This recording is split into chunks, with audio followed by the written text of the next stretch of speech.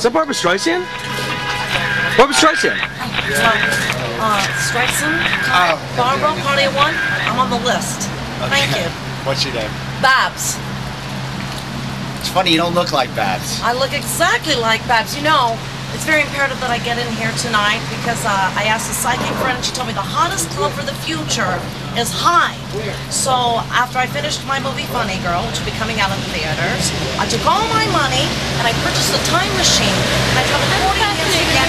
You're not listening to me. Hello? And it's imperative that I get in. Huh?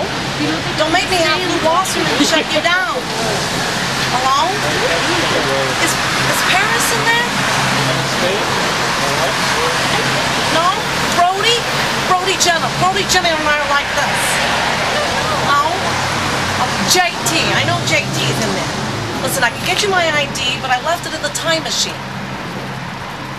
Okay, all right. Listen to me.